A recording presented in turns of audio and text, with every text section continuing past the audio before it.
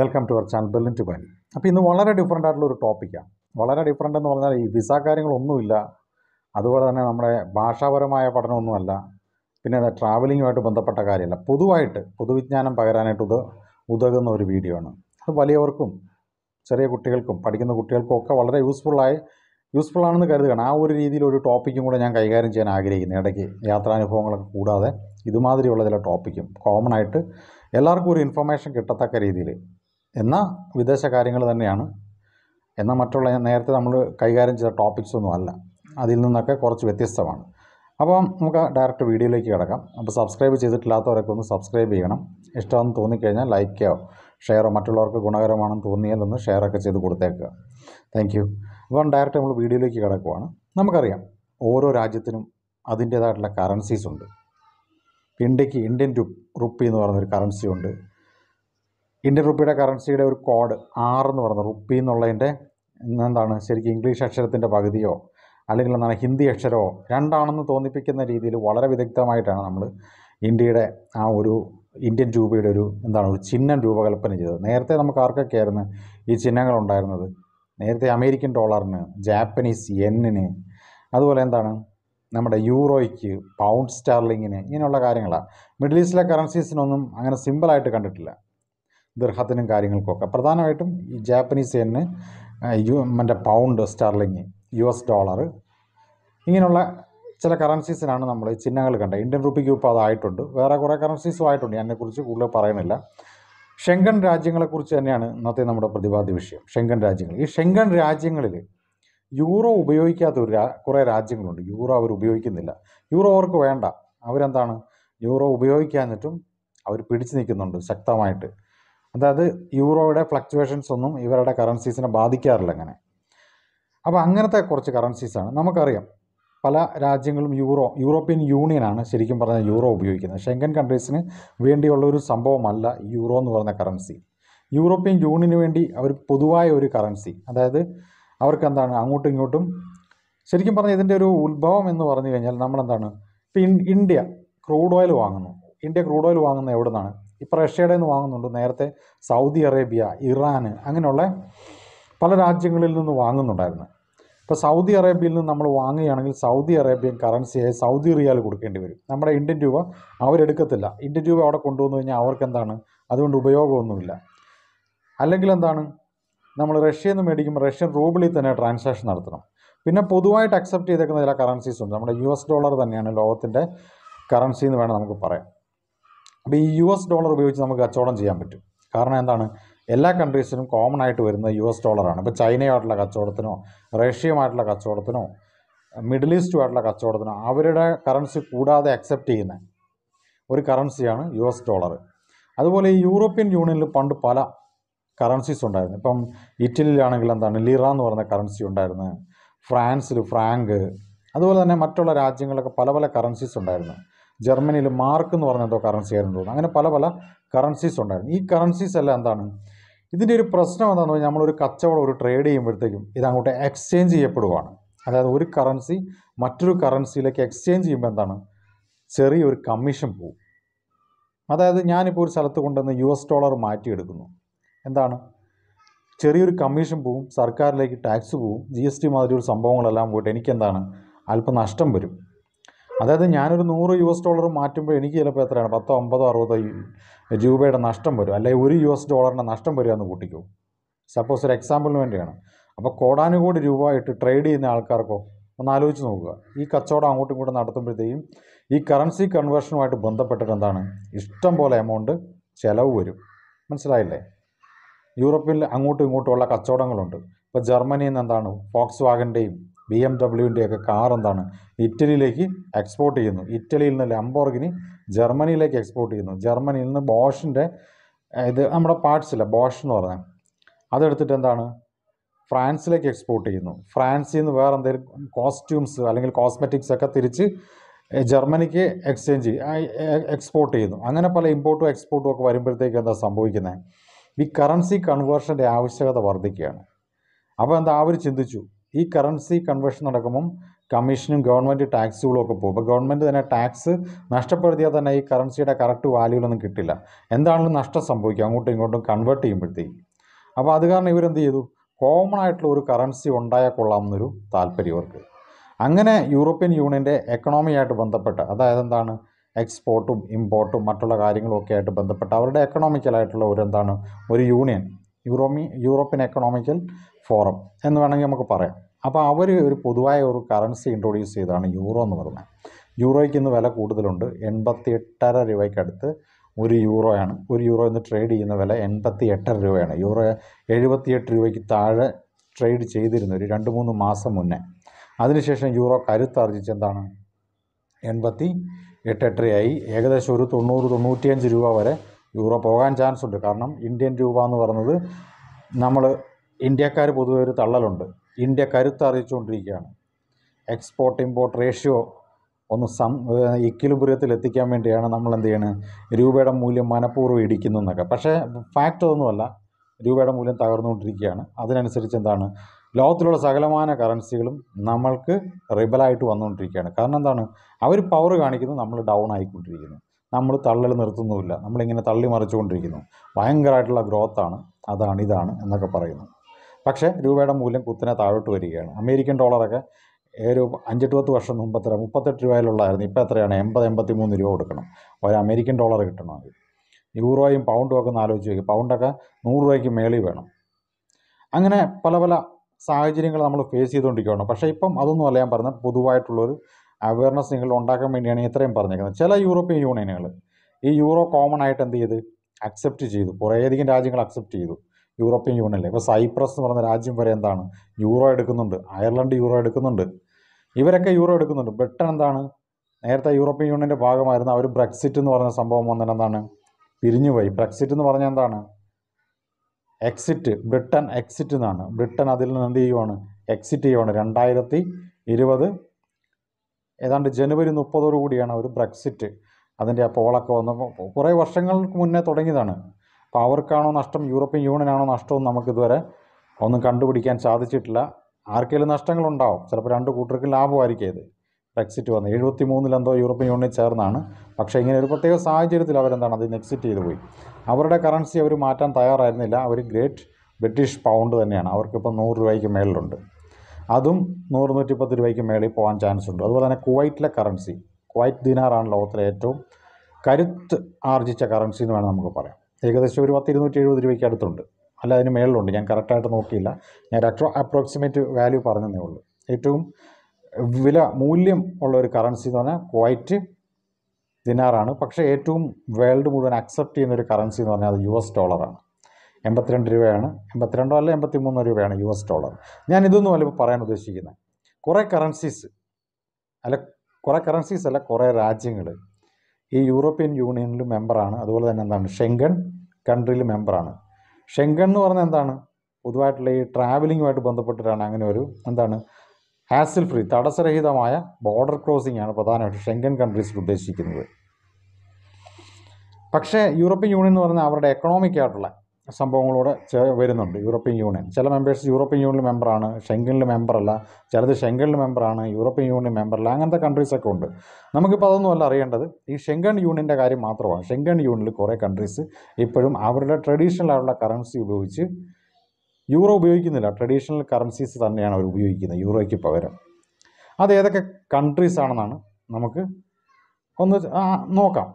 ഏതൊക്കെ കൺട്രീസാണ് അവരുടെ സ്വതസിദ്ധമായ കറൻസിയിൽ അവരുടെ കാര്യങ്ങൾ, ദൈനംദിന ജീവിതം കൂട്ടിമുട്ടിക്കാനും ട്രേഡിനും മറ്റുള്ള പല ആവശ്യങ്ങൾക്കും വേണ്ടി സ്വതസിദ്ധമായ അവരുടെ സ്വന്തം കറൻസി ഉപയോഗിച്ച് ട്രേഡ് ചെയ്യുകയല്ല, ഒരു സ്വന്തം കറൻസീസാണ് അവിടെ ഉപയോഗിക്കുന്നത്. ഇപ്പോൾ ലിത്വാനിയയിൽ ചെന്ന് നമ്മൾ നോക്കിക്കഴിഞ്ഞാൽ, ലാത്വിയയിൽ ചെന്ന് അവിടെ യൂറോ ഉപയോഗിക്കുന്നത്, മാൾട്ടയിൽ ചെന്നാൽ യൂറോയാണ്, ഇറ്റലിയിൽ, ജർമ്മനിയിൽ, ഫ്രാൻസിൽ ചെന്നാൽ യൂറോയാണ്, പല കൺട്രീസിലും ചെന്നാൽ യൂറോയാണ്, സ്ലോവാക്കിയയിൽ ചെന്നാൽ യൂറോയാണ്. പക്ഷേ ഒരു 7ഓളം കൺട്രീസ് വളരെ വിദഗ്ധമായിട്ട് അവരുടെ സ്വന്തം കറൻസി ഉപയോഗിച്ചിട്ടാണ് അവരുടെ കാര്യങ്ങളെല്ലാം കൈകാര്യം ചെയ്യുന്നത്. യൂറോ എക്സ്ചേഞ്ച് ചെയ്തെടുക്കാം, പക്ഷേ അവർക്ക് അവരുടേതായിട്ടുള്ള കറൻസി ഇന്നും നിലനിൽക്കുന്നുണ്ട്. കുറേ കഴിയുമ്പോൾ ചിലപ്പം ഇതിൻ്റെ ഭാഗമായിട്ട് അവർ യൂറോയിലേക്ക് വരാം. അപ്പോൾ ക്രൊയേഷ്യ പോലും യൂറോയിലേക്ക് മാറും. അവരുടെ സ്വതസിദ്ധമായ കറൻസിയിൽ നിന്ന് യൂറോയിലേക്ക് ഉടനെ മാറും, ഷെങ്കൻ കൺട്രിയിൽ മെമ്പർഷിപ്പ് ലഭിച്ചതുകൊണ്ട്. അപ്പോൾ ഏതൊക്കെ രാജ്യങ്ങളാണ് അവരുടെ സ്വന്തം കറൻസി ഉപയോഗിച്ച് കാര്യങ്ങളെല്ലാം നിർവഹിക്കുന്നത്, അതിൻ്റെ വാല്യൂ ഇന്ത്യൻ രൂപ എത്രയാണ്, അതുപോലെ എന്താണ് യൂറോയുമായിട്ട് കമ്പയർ ചെയ്യുമ്പോൾ അതിൻ്റെ വാല്യൂ എത്രയാണ്, ഇങ്ങനെയുള്ള ചില കാര്യങ്ങളാണ് നമുക്ക് ഇന്നിവിടെ ചർച്ച ചെയ്യാൻ പോകുന്നത്. നമുക്കതിലേക്ക് ഡയറക്റ്റായിട്ട് വീഡിയോയിലേക്ക് കിടക്കാം. ഒരു ഇൻട്രൊഡക്ഷൻ പറഞ്ഞതേ ഉള്ളൂ. അപ്പോൾ ആദ്യമായിട്ട് നമ്മൾ പറയുന്നത് പോളിഷ് സ്ലോട്ടി എന്ന് പറയുന്നൊരു കറൻസിയാണ്. പോളണ്ടിലൊക്കെ പോയ ആൾക്കാർക്ക് മിക്കവർക്കും അറിയാം പോളിഷ് സ്ലോട്ടിയെക്കുറിച്ച്. പോളിഷ് സ്ലോട്ടി എന്ന് പറഞ്ഞാൽ എന്തോ അവരുടെ ഒരു മഹത്തായ ഒരു പേരാണ്. ആ കറൻസിക്ക് അങ്ങനെ പേര് വന്നാണ് പോളിഷ് സ്ലോട്ടി എന്നൊക്കെ പറയാതിന്. അപ്പോൾ ശരിക്കും പറഞ്ഞാൽ ഈ കറൻസി എന്താണ്, പോളണ്ട് എന്ന് പറയുന്ന ഒരു അടിപൊളി രാജ്യമാണ്. എനിക്ക് വളരെ ഇഷ്ടമുള്ളൊരു രാജ്യമാണ്.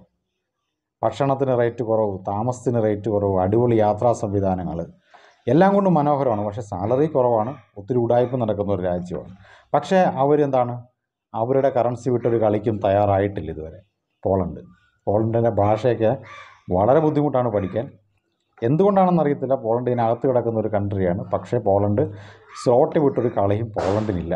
അപ്പം സ്ലോട്ടിയായിട്ട് ബന്ധപ്പെട്ടിട്ടുള്ള കാര്യമാണ് പറയുന്നത്. സ്ലോട്ടി എന്ന് പറഞ്ഞാൽ ഇന്ത്യൻ രൂപ നമ്മളിന്ന് സ്ലോട്ടിക്ക് കണക്കാക്കി കഴിഞ്ഞാൽ എന്താണ്, നേരത്തെയൊക്കെ നമ്മൾ നോക്കി കഴിഞ്ഞാൽ എന്താണ്, ഒരു എമിറാത്തി ദിർഹം, അതായത് UAE ദിർഹം ഉണ്ടല്ലോ, ദുബായിലെ കറൻസി ദിർഹത്തിനൊക്കെ ഇക്വലൻ്റ് ആണെന്നൊക്കെ ഉള്ള രീതിയിലായിരുന്നു. ചെറിയ വേരിയേഷൻസ് ഒക്കെ ആയിരുന്നു, 1-1.5 രൂപയുടെയൊക്കെ വേരിയേഷൻസ് ഉണ്ടായിരുന്നു. ഇന്നും അതുമാതിരി തന്നെ വേരിയേഷൻസ് കീപ്പ് ചെയ്യുന്ന ഒരു കറൻസിയാണ് പോളിഷ് സ്ലോട്ടി. 18 രൂപ 70 പൈസയാണ് ഒരു പോളിഷ് സ്ലോട്ടി. 18 രൂപ 70, 18.7 ഇന്ത്യൻ രൂപ കൊടുത്താലേ ഉള്ളൂ ഒരു പോളിഷ് സ്ലോട്ടി കിട്ടുകയുള്ളൂ. നമുക്ക് വാങ്ങണമെങ്കിൽ എന്താണ്, നമുക്ക് ഇവിടുന്ന് പോളിഷ് സ്ലോട്ടി കിട്ടത്തില്ല നാട്ടിൽ നിന്ന്. നമുക്ക് പോളിഷ് സ്ലോട്ടി വേണമെങ്കിൽ എന്താണ്, ഇവിടുന്ന് യൂറോ വാങ്ങിക്കൊണ്ട് പോയിട്ട് ഒന്നെങ്കിൽ എന്താണ് എയർപോർട്ടിൽ കൊണ്ടുപോയി മാറണം. അല്ലെ പോളണ്ടിൽ സ്ലോട്ടി ടെരേസ പോലുള്ള മാളുകളുണ്ട്, അല്ലെങ്കിൽ ഏതെങ്കിലും സൂപ്പർ മാർക്കറ്റുകളുണ്ട്. ഓഷൻ പോലുള്ള വലിയ വലിയ സൂപ്പർ മാർക്കറ്റുകളിൽ കറൻസി എക്സ്ചേഞ്ച് നടത്തി കൊടുക്കുന്നുണ്ട്. അപ്പോൾ നമ്മൾ ഇന്ത്യൻ രൂപ പറഞ്ഞാൽ 18.70. എക്സ്ചേഞ്ച് റേറ്റൊക്കെ കൂട്ടി വരുമ്പോഴത്തേക്കും കുറച്ചുകൂടെ റേറ്റ് ആവും. ഒരു 10-50 പൈസയും കൂടെ എക്സ്ചേഞ്ച് റേറ്റ് കൂടും. കാരണം നമ്മൾ യൂറോ മേടിച്ചിട്ട് യൂറോ പിന്നെ കൺവേർട്ട് ചെയ്യുമ്പോഴത്തേക്ക് എന്നാലും ചിലപ്പോൾ 1 രൂപ 1.5 രൂപയ്ക്ക് അടുത്ത് പോകും. ഏകദേശം 20 രൂപയാവും അന്നേരം. പോളണ്ടിലെ ഒരു സ്ലോട്ടിക്ക് എക്സ്ചേഞ്ച് റേറ്റോടെ കൂട്ടി വരുമ്പോഴത്തേക്കും 20 രൂപയ്ക്ക് അടുത്ത് വരും. ഏകദേശം 4.69 പോളണ്ടിലെ സ്ലോട്ടി കൊടുത്താലേ ഉള്ളൂ 1 യൂറോ ആകുള്ളൂ. 1 യൂറോ എന്ന് പറഞ്ഞാൽ എന്താണ്, 4.69. എളുപ്പത്തിന് വേണ്ടി നമുക്ക് 4.5 എന്ന് വേണമെങ്കിൽ പറയാം. 4.5 സ്ലോട്ടിയോളം, അല്ലെങ്കിൽ 4.5 സ്ലോട്ടിക്ക് ഒരു അല്പം കൂടുതൽ കൊടുത്താലേ ഉള്ളൂ എന്താണ്, നമുക്ക് എന്ത് കിട്ടുകയുള്ളൂ, 1 യൂറോ കിട്ടുകയുള്ളൂ.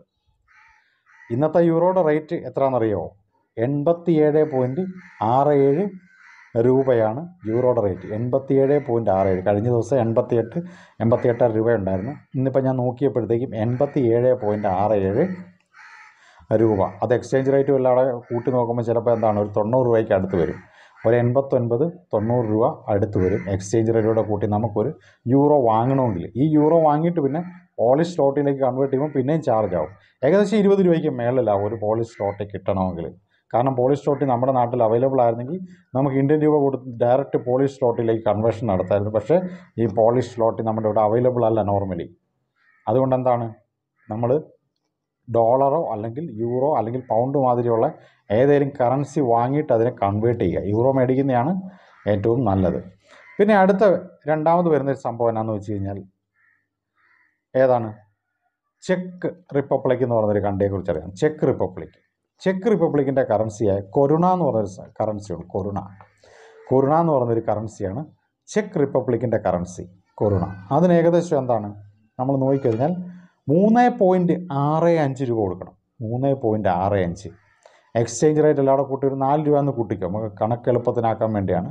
4 രൂപയ്ക്ക് അടുത്ത് വരും ഒരു ചെക്ക് കൊറുണ എന്ന് പറയുന്ന സംഭവം. രൂപയിലേക്ക് കൺവേർട്ട് ചെയ്യുമ്പോൾ 3.65 എക്സ്ചേഞ്ച് റേറ്റോടെ കൂട്ടി വരുമ്പോഴത്തേക്ക് എത്രയാണ്, 4 രൂപ അറൗണ്ട് വരും.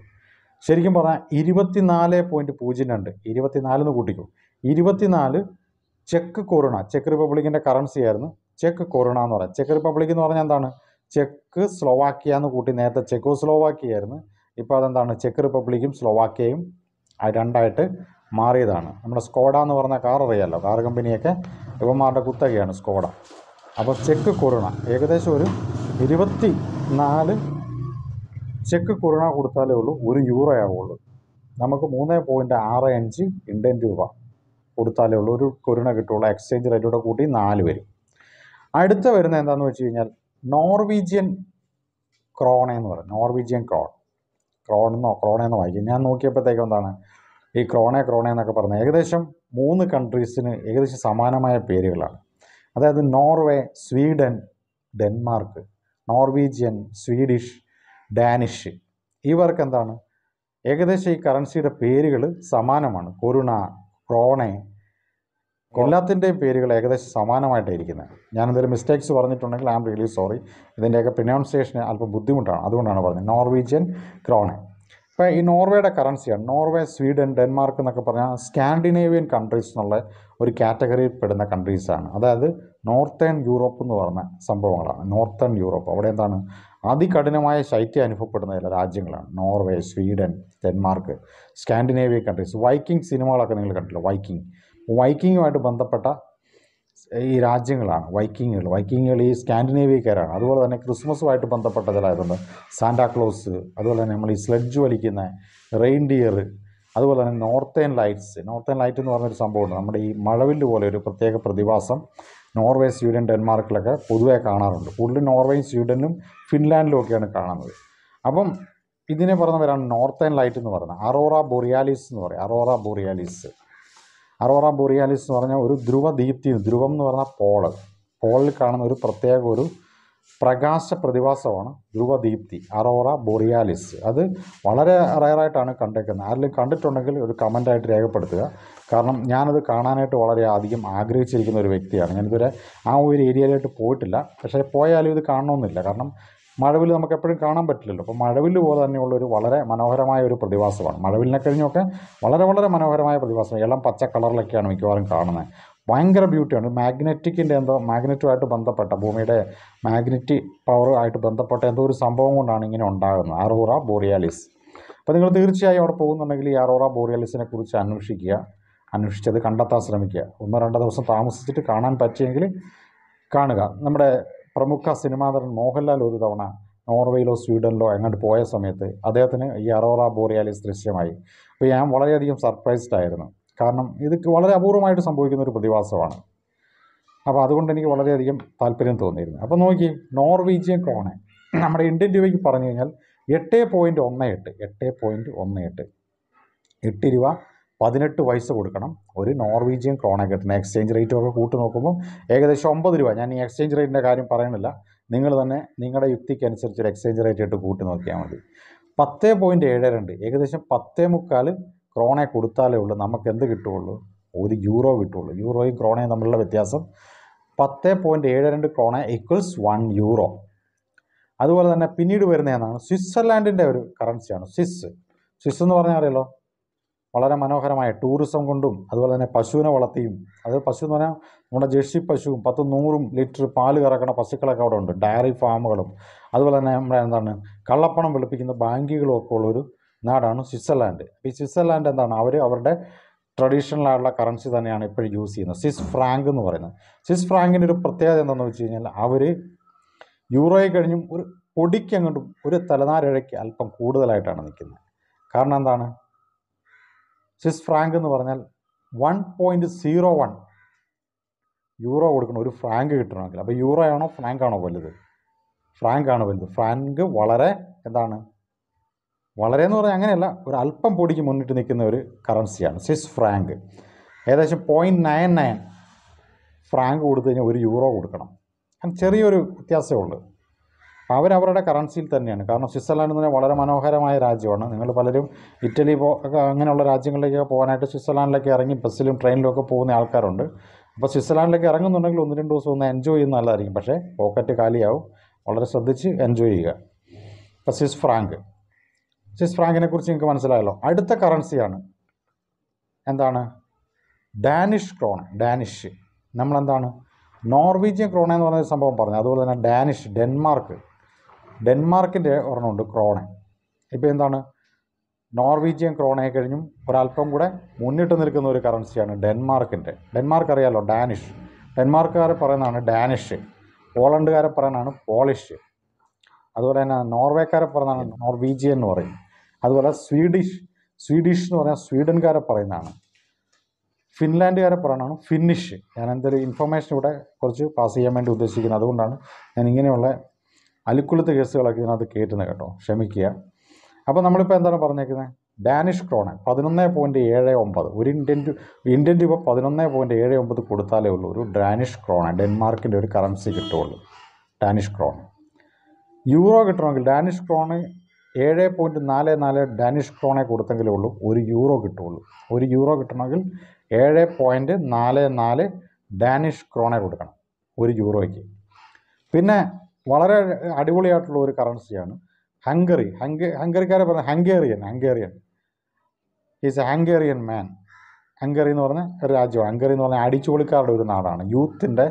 യൂത്ത് അതായത് ഹിപ്പികളും അതുപോലെ തന്നെ എന്താണ് ചെറിയ തോതിൽ കഞ്ചാവ് വലിക്കാൻ പോകുന്നവരും അടിച്ചു പൊളിക്കാൻ പോകുന്നവരും ഒക്കെ എൻജോയ് ചെയ്യാൻ പോകുന്ന സ്ഥലമാണ് ഹംഗറി എന്ന് പറയുന്നത്. ബുഡാപെസ്റ്റ് എന്ന് പറയുന്ന സ്ഥലമാണ് അതിൻ്റെ ക്യാപിറ്റൽ. ബുഡാപെസ്റ്റ് 2 സ്ഥലങ്ങളാണ്, ഒരു നദിക്ക് അക്കരയ്ക്കരയാണ്.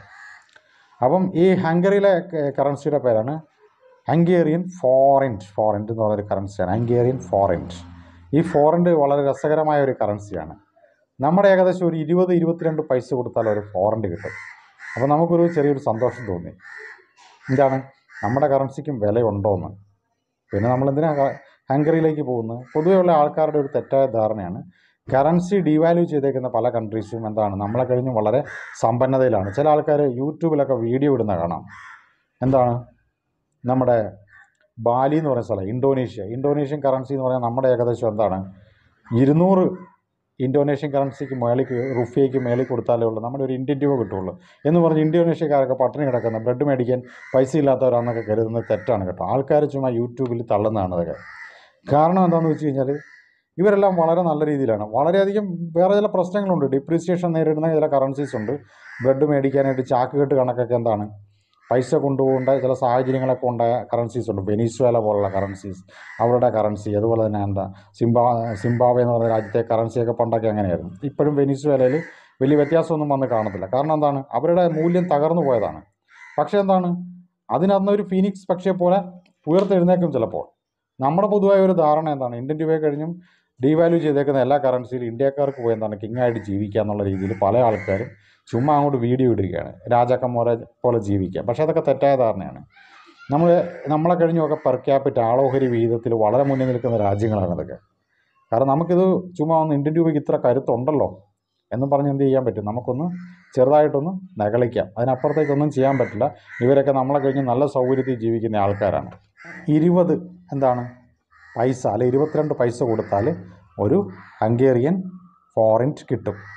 വളരെ രസകരമായ ഒരു കാര്യം എന്ന് പറഞ്ഞാൽ 400 ഹംഗേറിയൻ ഫോറൻറ്റ് ഏകദേശം 398.5, 400 നമുക്ക് റൗണ്ട് ചെയ്യാം. 400 ഹംഗേറിയൻ ഫോറൻറ്റ് കൊടുത്താലേ ഉള്ളൂ ഒരു യൂറോ കിട്ടുള്ളൂ. അപ്പോൾ ഹംഗറിക്കാർക്ക് നമുക്കെന്താണ് 88 അല്ല 90 രൂപ കൊടുത്തു കഴിഞ്ഞാൽ 1 യൂറോ കിട്ടും. പക്ഷേ ഹംഗറിക്കാർക്ക് എന്താണ് ഹംഗേറിയൻ ഫോറൻറ്റ് 398 അല്ലെങ്കിൽ 400 ഫോറൻറ്റ് കൊടുത്താലേ ഉള്ളൂ 1 യൂറോ കിട്ടുള്ളൂ. അപ്പം ഏകദേശം യൂറോപ്പിലെ ഈ ഷെങ്കൻ കൺട്രീസിലെ ഏറ്റവും ഡീവാല്യൂ ചെയ്തേക്കുന്ന ഒരു കറൻസിയാണ് ഹംഗേറിയൻ ഫോറൻറ്റ്. നിങ്ങൾക്കൊരു ഇൻഫർമേഷനാണിത്, കുറിച്ചെടുക്കാമെങ്കിൽ എടുക്കുക. ഹംഗേറിയൻ ഫോറൻറ്റ് ഷെങ്കൻ കൺട്രീസിലെ ഏറ്റവും ഡീവാല്യൂ ചെയ്തേക്കുന്ന കറൻസിയാണ്. 398 ഹംഗേറിയൻ ഫോറൻറ്റ് അല്ലെങ്കിൽ 400 ഫോറൻറ്റ് കൊടുത്താലേ ഉള്ളൂ 1 യൂറോ കിട്ടുകയുള്ളൂ. അപ്പോൾ നമ്മളേതാണ് ചെക്കിൻ്റെ കൊറോണ നോക്കി, ഡാനിഷ് ക്രോണെ നോക്കി, ഹംഗേറിയൻ ഫോറൻറ്റ് നോക്കി, സ്വിസ് ഫ്രാങ്ക് നോക്കി, പോളിഷ് സ്ലോട്ടി നോക്കി, നോർവീജിയൻ ക്രോണെ നോക്കി. ഇനി അടുത്ത എന്താണ് സ്വീഡിഷ് എന്ന് പറഞ്ഞാൽ സ്വീഡൻ നിങ്ങൾക്കറിയാം, സ്കാൻഡിനേവിയൻ കൺട്രി തന്നെയാണ് സ്വീഡൻ. നോർവേയുടെ തൊട്ട അടുത്തുള്ളതാണ് സ്വീഡൻ എന്ന് പറയുന്നത്. നോർവേയും ഫിൻലാൻഡും സ്വീഡനുമാണ് ഒരു പ്രത്യേക ബ്ലോക്ക് പോലെ കിടക്കുന്ന രാജ്യങ്ങളാണ് ഒരു പ്രത്യേക രീതിയിൽ. അപ്പം സ്വീഡിഷ് ക്രോണ് ഏകദേശം 7.83 ഇന്ത്യൻ രൂപ കൊടുത്താലേ ഉള്ളൂ ഒരു സ്വീഡിഷ് ക്രോണെ കിട്ടുള്ളൂ. നാക്ക് കൊടുക്കുന്നത് സ്വീഡിഷ് എന്നൊക്കെ പറഞ്ഞപ്പോഴത്തേക്ക്. അപ്പോൾ സ്വീഡിഷ് ക്രോണെ 7.83 ഇന്ത്യൻ രൂപ കൊടുത്താലേ ഉള്ളൂ ഒരു സ്വീഡിഷ് ക്രോണെ കിട്ടുള്ളൂ. സ്വീഡിഷുകാർക്ക് ഇനി യൂറോ വാങ്ങിക്കണമെങ്കിൽ അതിൻ്റെ 11.2 ഏകദേശം 11 രൂപ ചില്ലുവാനും കൊടുത്താലേ ഉള്ളൂ 1 യൂറോ കിട്ടുള്ളൂ. അപ്പോൾ നമ്മൾ ശരിക്കും ഇവിടെ എന്താണ് കുറേ കറൻസീസിനെ കുറിച്ച് പറഞ്ഞു. ഏകദേശം നമ്മുടെ യൂറോപ്പിനെ കുറിച്ച്, ഷെങ്കൻ കൺട്രീസിനെ കുറിച്ച് നമ്മൾ പൊതുവെ പറയുമ്പോൾ എല്ലായിടത്തും യൂറോയാണ് നമ്മൾ യൂസ് ചെയ്യുന്നതെന്നാണ് പറയുന്നത്. അപ്പോഴത്തേക്കും അതിൽ എക്സെപ്ഷണലായിട്ടുള്ള ചില കേസസ് ഉണ്ട്. ഒരു 7 countries, Poland, Norway, Sweden, Switzerland, Hungary, Denmark, check republic, ഈ 7 കൺട്രീസ് എന്താണ് ഈ യൂറോ തൊട്ട് കളിക്കത്തില്ല. അവർക്ക് അവരുടെ തനതായ കറൻസി ഉണ്ട്. അപ്പോൾ അവർ എക്സ്ചേഞ്ചുമായിട്ടൊക്കെ ബന്ധപ്പെട്ട് എന്തെങ്കിലും അഡ്ജസ്റ്റ്മെൻറ്റ്സും കാര്യങ്ങളൊക്കെ കാണുമായിരിക്കും. നമ്മുടെ ഇവിടുത്തെ പോലെ എക്സ്ചേഞ്ച് റേറ്റ് മേടിക്കുന്ന ഏജൻസും ബാങ്കുകളും ഒന്നും വേറെങ്ങുമില്ല കേട്ടോ. പോളണ്ടിലൊക്കെ നമ്മൾ പോളിഷ് സ്ലോട്ട് കൊടുത്തിട്ട് യൂറോ മേടിക്കണം. ഞങ്ങൾ മേടിച്ചിട്ടുണ്ട്, അതുകൊണ്ടാണ് പറയുന്നത്. വളരെ തുച്ഛമായ എമൗണ്ടേ ഉള്ളൂ.